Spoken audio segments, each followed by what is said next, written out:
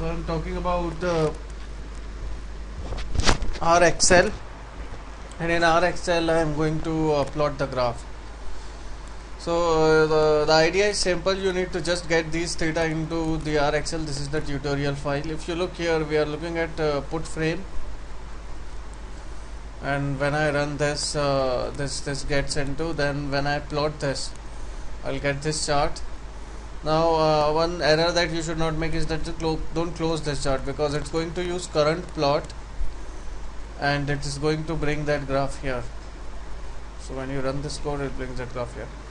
You can use the same mechanism to play around with things and get charts made up of. And now if you look at it, this is a kind of a picture that that R has brought in.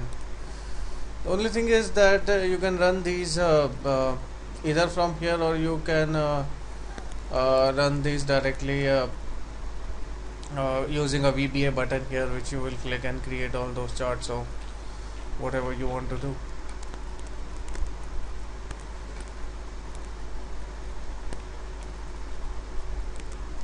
The other part is here, where you can do some statistical calculation, whatever you want to do. You can get some range into R, play around with that, get the output. And again, the other part that we have been talking about.